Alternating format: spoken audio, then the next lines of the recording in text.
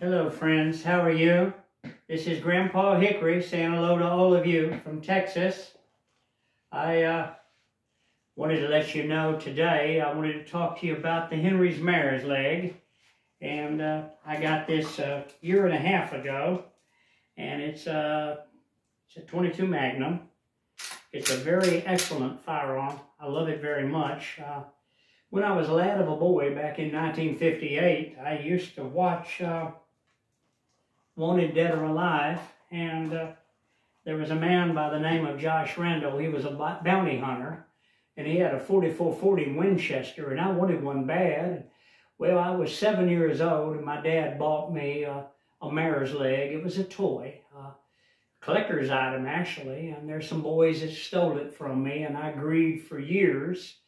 But Josh Randall on that show, Wanted Dead or Alive, he really influenced me. He wanted me I wanted to be just like him. And I will have to say that he influenced my life through the years. And I just liked his morals.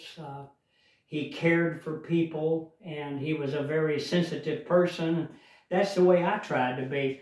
I got a friend, his name is Mel. He's almost 90 years old, but he designed this holster for me and made it for me, and it's not something you would want to take a mare's leg to a gunfight, because pulling it out, you got to work it, and it takes a lot to get it out, but it's an excellent little firearm. It's deadly accurate, and I cannot say enough nice things about the Henry mare's leg. It's a 22 Magnum, this one right here.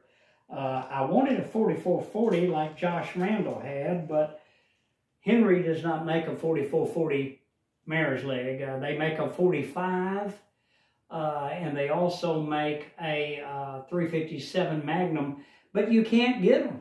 But I like this very much. It's a wonderful gun, and I really can't say enough about it, but I just wanted you all to know about it. And hey, hello to all of you from Texas.